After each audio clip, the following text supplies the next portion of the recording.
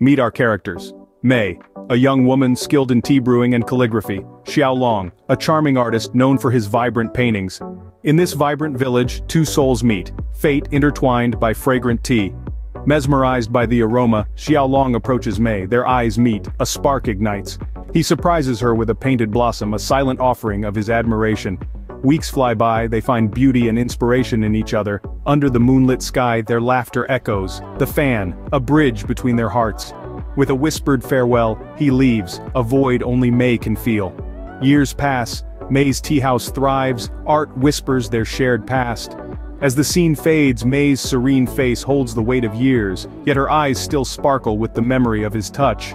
Xiaolong, though physically distant, remains forever present in her heart, a testament to a love that time cannot erase. Like, share, and subscribe for more beautiful love stories.